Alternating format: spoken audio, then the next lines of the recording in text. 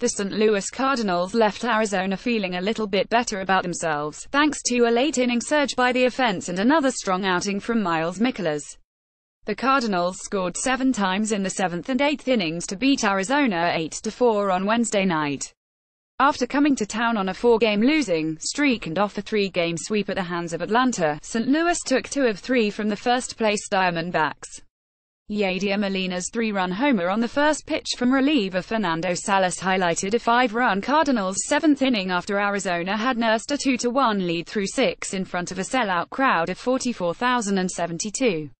Had some big hits today, St. Louis manager Mike Matheny said.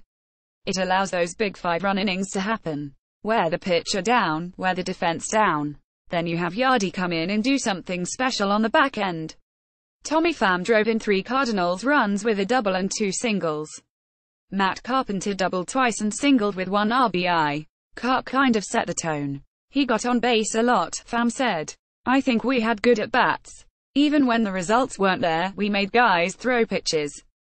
That's key. If a guy is taking 4 or 5 plus pitches to get out, that means you are grinding as a hitter. When you put that together as a team, it wears out pitching staffs. The Diamondbacks dropped to 1-5 on their homestand and lead the surging Los Angeles Dodgers by just a half game in the NL West. Mikolas 9-3 gave up 2 runs and 7 hits, walked 4 and struck out 3. Arizona reliever Yoshihisa Hirano 2-1 had his franchise record streak of 26 games without allowing a run end when Yero Munoz homered to lead off the 7th. Hirano gave up 4 runs, 1 earned, on 3 hits in 2/3 of an inning for his first loss since coming to the major leagues from Japan. This Yoshi's human, Diamondbacks manager Torey Lovullo said. That's what it means, right? And HES absolutely spoiled us. HE's been a slam dunk reliever and he made a really tough game look easy for a long time. After Munoz homer, shortstop Ketel Marte booted pinch hitter Tyler O'Neill's grounder for an error. With 1 out and O'Neill on second, Pham singled to center to put the Cardinals up 3-2. Center fielder Jared Dyson left the game with discomfort in his right groin area, Lovullo said. Salas relieved Hirano and gave up the big hit to Molina, who homered twice in the series. It was like 2 totally different games, Lovullo said. The first 6 innings were exactly the way you'd like to see guys go out and execute and do their job, and then the final 3 innings unfortunately we couldn't execute in a lot of key areas.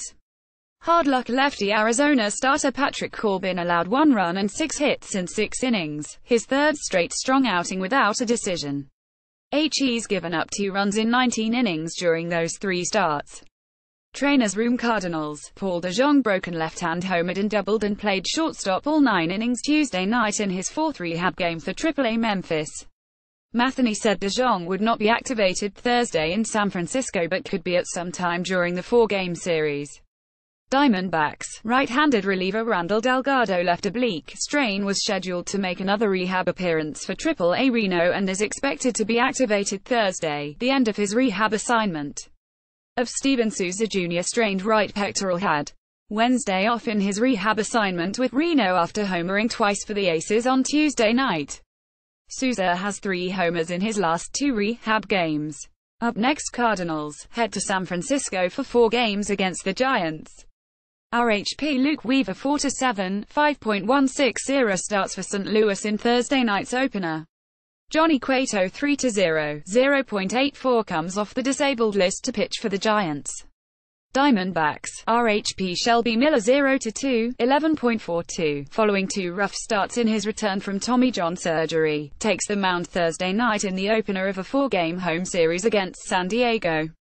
LHP Eric Lauer 3-5, 5.08 goes for the Padres.